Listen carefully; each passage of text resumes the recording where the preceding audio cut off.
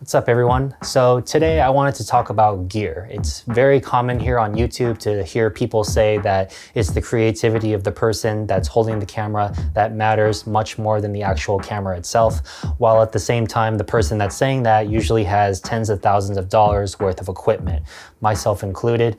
And today I actually wanted to talk about the opposite of that statement. When does gear actually matter?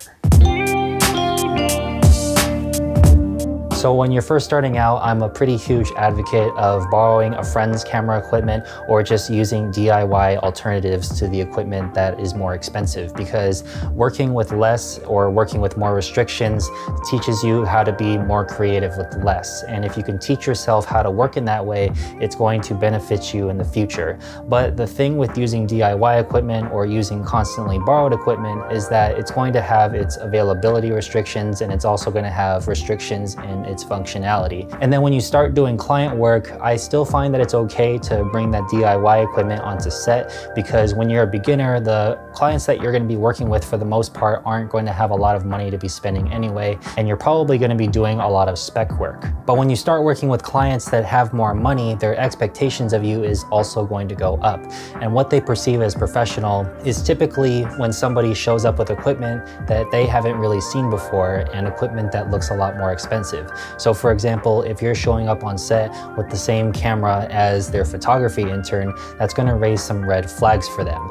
If you showed up on set with a 24-70 versus someone who shows up with an 18-55 kit lens, most people have seen the 18-55 kit lens before, and it's also a very tiny lens. But if you showed up with something beefier like the 24-70, they're going to perceive you as more professional. Or if you show up with a beefier tripod versus the one that you can buy off of Best Buy, that's going to change their perception of how you are as a professional. Or if you show up on set with a very flimsy light stand versus bringing a C-stand on the set, again, they're very used to seeing the flimsy light stands. They're not as used to seeing C-stands. So their perception of you as a creative professional is going to be much higher when you're bringing gear that looks a lot more expensive. I'm not trying to say that buying more expensive gear makes you a better filmmaker, but in the eyes of a person that doesn't do video or photo work, seeing the bigger and expensive equipment just changes their overall perception of you. It's basically like marketing. People generally really like fancy things, and they don't really like to be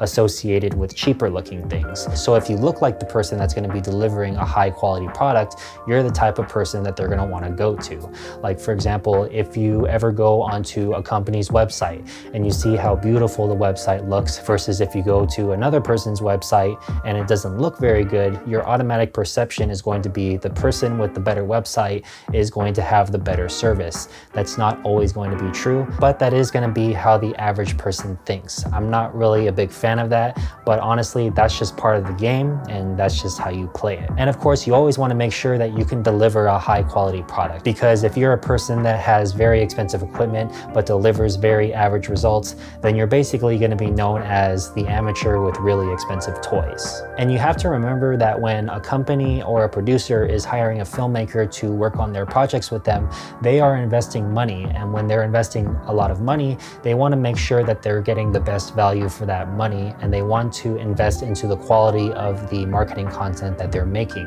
And it makes them feel a lot more comfortable with you when they can tell that you invest into your business as seriously as they're investing into theirs. So as you progress through your career, so is the demands of your clients. I remember a few years ago, I was shooting on the A7S II, and at the time it was a camera that fit all of my needs. But as time went on, I started to work on productions where the A7S II basically didn't cut it anymore.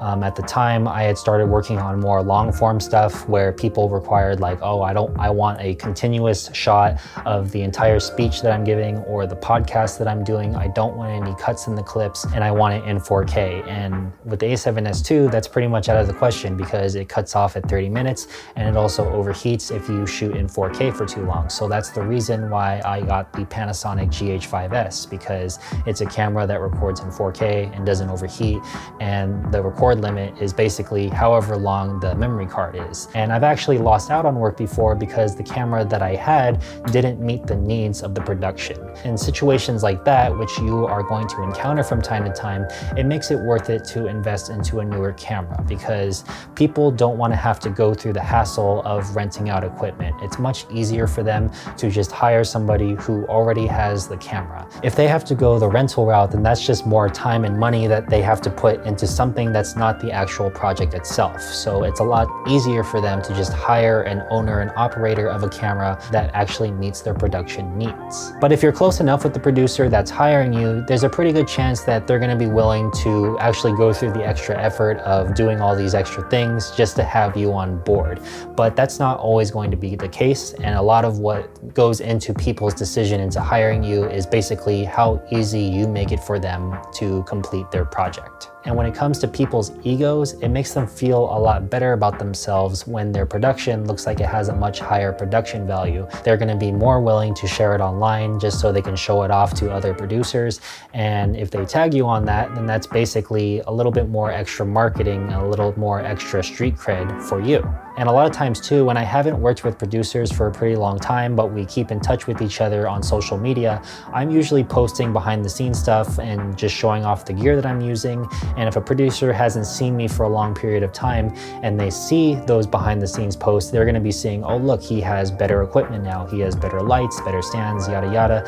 And it's going to give them the impression like, hey, you take yourself seriously, you invest into yourself, you're constantly growing. That's something that I want to have on my production because I know that I'm going to be bringing a very valuable asset to the team.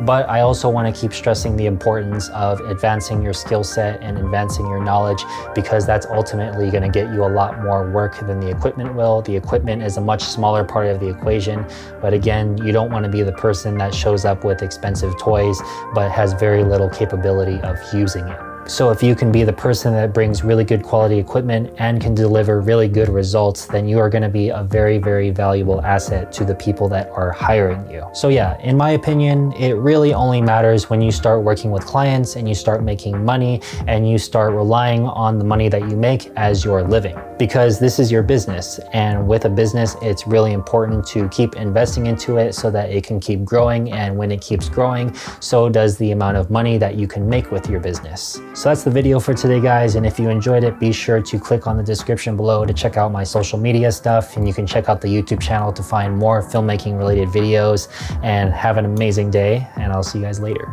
Peace.